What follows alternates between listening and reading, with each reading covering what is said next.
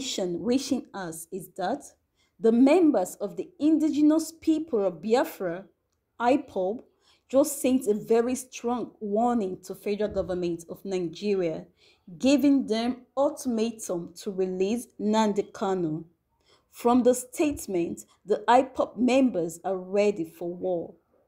As we speak, whether this is the right way to go about this, I can't say, but I guess they have been pushed to the wall by our federal government, and right now they want to take laws in their hands.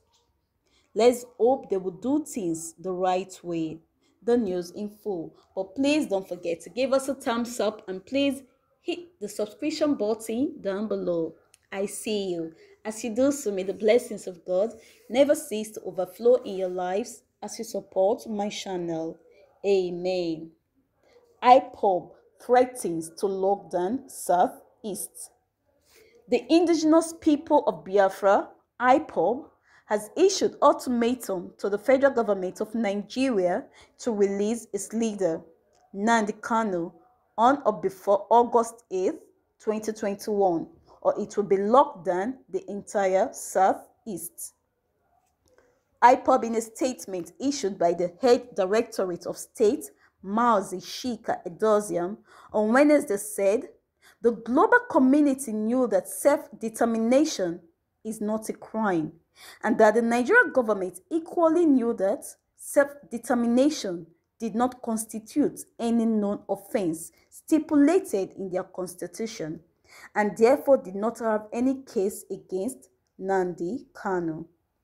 He said, in recognition of the above fact and truth, the Directorate of State of IPOB demanded herewith an unconditional and immediate release of Kanu on or before 8th of August 2021, failing which it shall commence a weekly lockdown of Biafra land starting from 9th August 2021.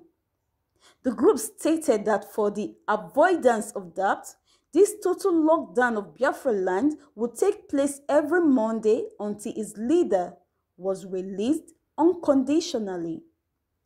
IPOB added that the weekly lockdown was simply one of the measures it would put in place to ensure that Kanu was released hale and healthy.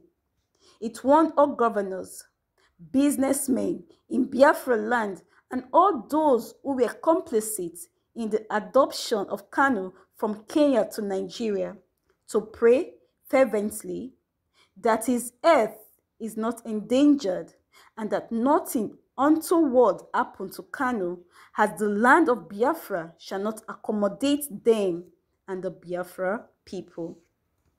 IPOB affirmed its readiness to do all that was necessary to secure the immediate release of its leader. The group said it was completely unacceptable to IPOB to allow Kanu to remain in the hands of the enemy up till October 2021.